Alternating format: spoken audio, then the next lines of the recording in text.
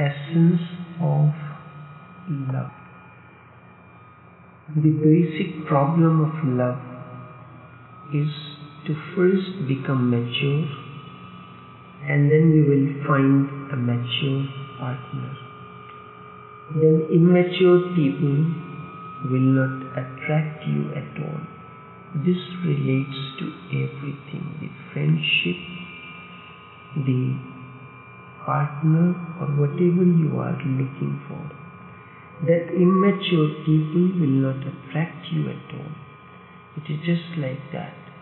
If you are 20 or 25 years of age, you will not fall in love with a baby 2 years old. Exactly like that. When you are a mature person, mature psychologically and spiritually, you will never fall in love with a baby. It does not happen that way. Also, it cannot happen. You can see that it is going to be meaningless. Love must happen at home first. You are the home. Remember, I am not talking about your physical home where you live. You are the home. This human body is your home. And when I am speaking of you, I am speaking of the spirit, the being, the essence that you are, the formless. And only when love overflows, then it can reach to others. And when it overflows, it expresses through your actions, thinking, gestures, and everything else. Whatever you paint or make shoes or do anything else, be in deep love with yourself. Then love begins to flow into everything that you do. It flows even when you are not doing anything. It goes on overflowing. It becomes your very existence, and then nothing is boring. Quite often people ask me sympathetically, after doing my work, I remain sitting in one room, not even going out of the house. My windows have curtains. Do you ever get bored? What should I tell these people? I have learned the art of being in my own company. It was my approach even as a child. This is the best company that I could ever seek. I am with myself. Why should I get bored? You further inquire, just sitting alone, don't you get bored? And also, I do not talk to anyone unnecessarily. You will not be able to understand this from where you are standing. I am so ecstatic and overflowing that I need nothing for entertainment or no company. If I hate myself, then certainly I will get bored. You cannot live with someone that you hate. I do not hate myself, and I do not condemn my actions. Then what is the nature of actions? All actions are like dried leaves that are no more needed on the tree of consciousness. Remember, you are the tree of consciousness, and actions are like the dried leaves. Just as during autumn, dried leaves fall, so too thoughts that are no more needed fall from the tree of consciousness as actions. So why should I be worried about? By nature you cannot be alone. Even if you are alone for a few moments, you will get uncomfortable. Uneasiness comes into your being. You long to meet someone. You have not learned the art to live with yourself. Your own company is so boring. You cannot even look at your own face. Whenever someone asks such questions, their asking is relevant according to their own reference. Because they will get bored if they are alone. Based on their own criteria, they ask me questions like these. There is no need for me to go out except when I have to go out for work. That is essential for the sake of my living. Also, it is inquired if I do not get bored with similar questions again and again. Whenever anyone is asking a question, his being and understanding is the criteria. All questions arise as the outcome of inner consciousness. And remember, I do not answer any questions. Instead, I answer the questioning mind. So to me, it is not the same question is being repeated again and again. Each time when a question is asked, it carries a different consciousness behind it. Because the question may be the same, but the person who is asking, the consciousness that is lurking behind this question is different. Everyone has the same problem. You are not original. Therefore, you cannot even create any original problem.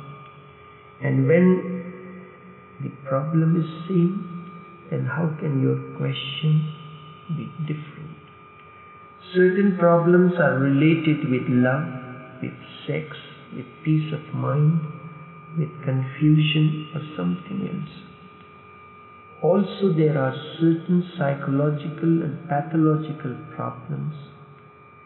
Man can be easily divided into 7 categories based on problems.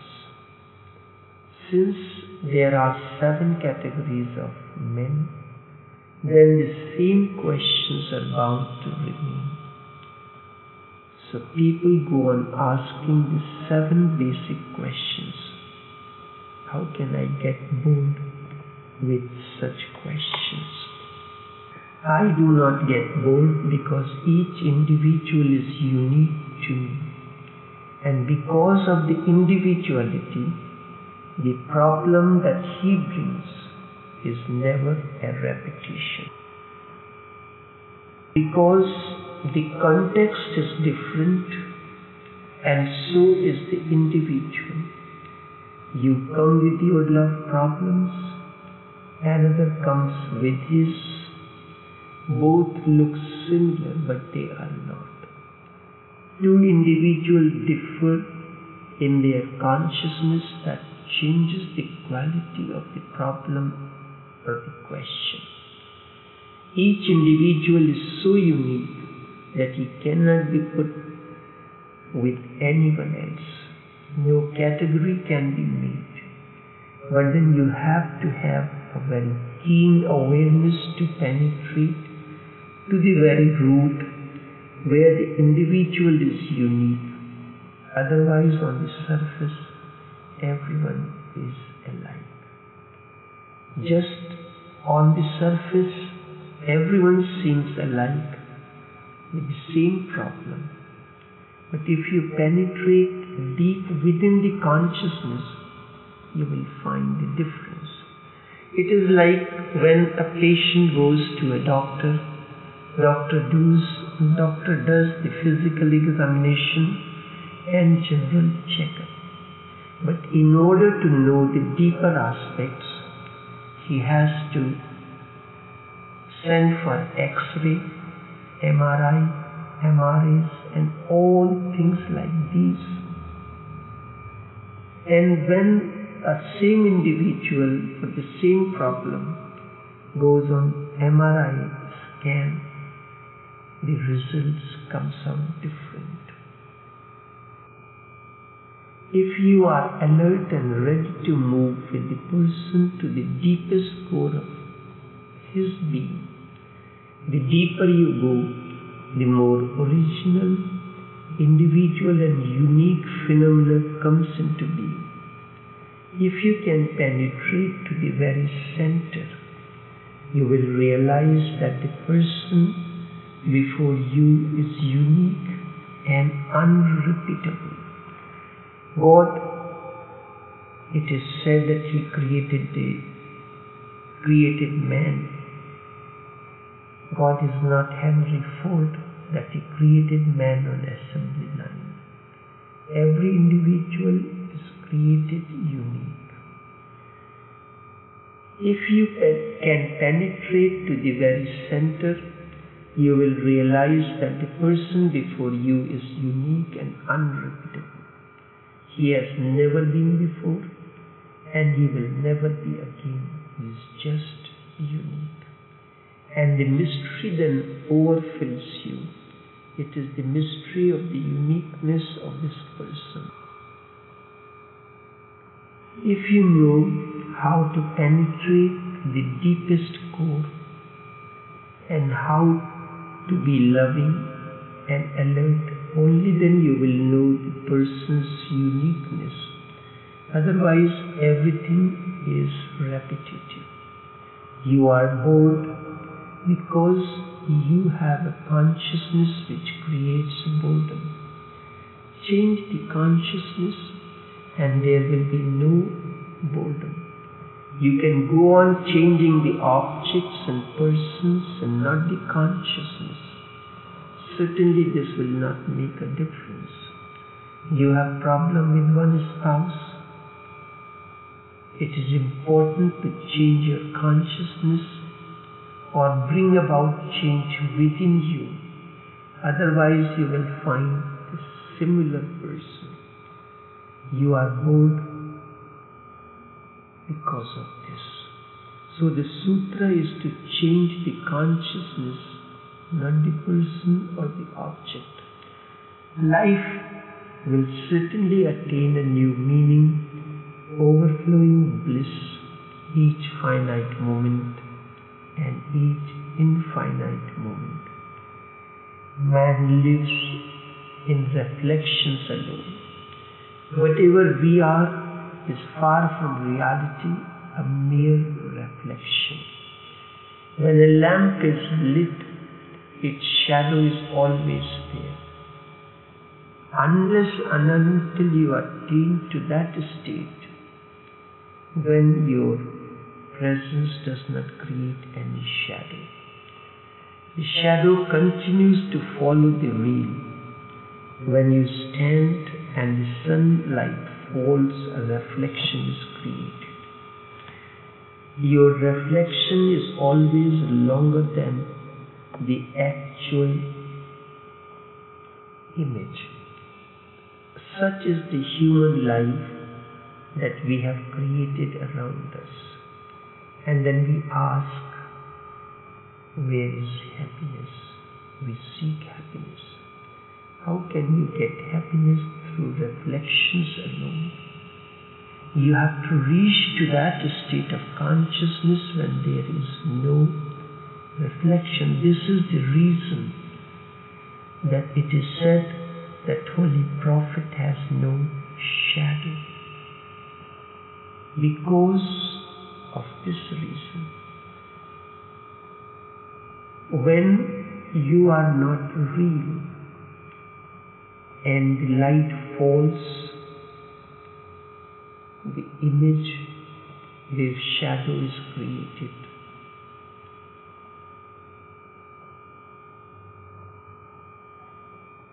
And we live with reflections, not with the real that you are, consciousness, the bliss, the shadowless presence. Meditation and insight of Buddhas, of the masters, of the awakened ones is the only way to go beyond such reflections. And then one day you discover your real face, the eternal bliss. When it is said Holy Prophet does not have a shadow, it means he has discovered his real face, his presence. He is no more living in reflections. So when we come across statements like these have to be understood in their essence. What is the difference between you reciting the verses of Holy Quran or other scriptures? You are simply imitating someone. You are not trying to be your original.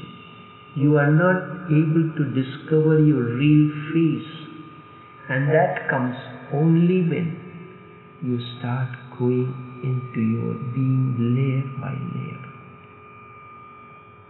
It is your layers, your being is like an onion. It has layers upon layers. And the moment you go on removing the layers one by one, then you will realize that there is nothing except empty space. You are living in a structure, a big structure. It has a gate, it has an entrance, it has a boundary wall, it has rooms and different kind of rooms. The spaces encompassed in different shapes for different functions. This is how you are. When you meet a friend, you have a different kind of face to meet him, a different space. When you meet the person that you do not like, you have a different inner space that reflects as your face. You never meet someone with your real face.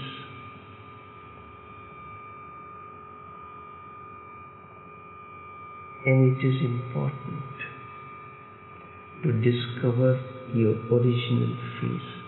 The moment you have discovered your original face, the parable says, we have to say that this person does not have any shadow. It's not a miracle that can happen only with Holy Prophet. It can happen with you as well. And that should be your aspiration. How to reach to that level of consciousness that Holy Prophet, that Buddha, that Jesus reflects. It is with this in mind, the new series of talks is beginning from today as mystical insights. Love is the essence. You have to remember how to discover your own innerness. You are discovering the reservoir that lies hidden deep within you.